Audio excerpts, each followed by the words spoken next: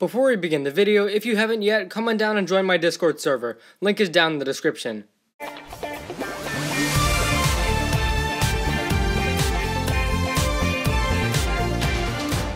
Hey guys, welcome back to the channel for our last episode predictions. In today's video, we will be talking about the Season 12 finale. Now, this episode is titled Game Over, and it really wouldn't be a gaming season if an episode wasn't titled this, and what better place than the finale. Now, here's our description. Unagami breaks into the real world and terrorizes Ninjago City, while Jay, Zane, and Pixel attempt to prevent disaster by reuniting Unagami with his creator, Milton Dyer. So it seems like a classic Ninjago finale. The villain achieves their goal, but the ninja miraculously save the day. So I think this episode will begin where episodes 14 and 15 left off, with Unagami entering the real world and escaping through the portal. And from there, I think it's almost positive that we will actually see his dragon form. Of course, there is that shot on the thumbnail, which we have not actually seen yet. Plus, you can't really terrorize a city if you're just a normal guy. Soon after Unagami starts to wreak havoc, we'll probably see Jay escape next, of course using the 3 katanas. From there, likely a reunion between Zane, Jay, Pixel, and Wu. I also want to point out that the mechanic is still very much around, and he's still very much a threat, as we see in episode 14. So I'd say there is a 99% chance he'll be in this episode,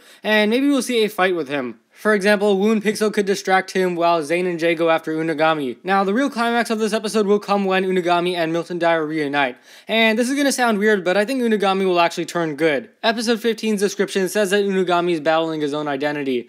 And usually these villains with an emotional story end up turning good. For example, Garmadon, Moro, maybe Harumi, those are all villains who turned good. These villains have a more fleshed out story, and usually these are the ones that we can really sympathize with more. More care tends to be put into their endings, because after all, these are not just average villains. Now, I'm not saying that Unagami is some spectacular villain, because he has barely appeared and the season isn't even over yet. What I'm instead trying to suggest is that, judging by past trends, Unagami could be purified. I would say 70% chance he turns good. If he doesn't though, Dyer will probably just shut him off along with the game. But at the end of this reunion between Dyer and Unagami, I don't think Unagami will exist anymore, in one way or another, whether he turned good or whether he's just gone. And after that, we'll probably see stuff reset to the status quo, just like Season 11 did. I 100% bet that all of the dead players of Prime Empire will return, because after all, they won't just kill off the ninja like this, and yeah, Season 13 leaks exist. This will also likely include Scott, who is free after all those years and will likely reunite with Dyer. And what about the AIs? I mean, maybe they could escape, but I feel like that is unlikely. Dyer will also probably be out of hiding and regain his prominence as a game developer. Now, the big question is, what will happen to Prime Empire?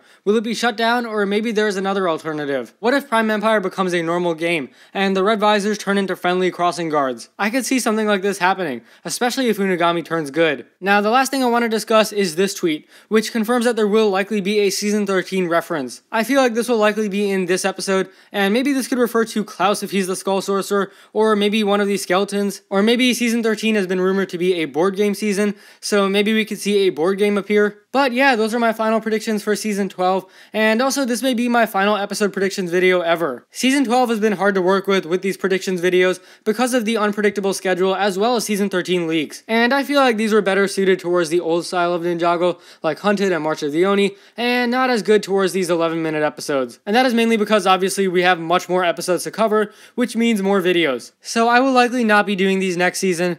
I hope you've enjoyed these because I've enjoyed doing these episode predictions for the last 2 years. Because ultimately, I can't be uploading daily just whenever. And I think it's actually kind of lucky that coronavirus happened when it did, because otherwise, I would not have been doing these. Anyways though, thank you for watching. If you guys enjoyed, be sure to leave a like, subscribe, share with anyone and everyone you know. Let me know what your predictions are for the finale of Prime Empire, and I'll see you next time.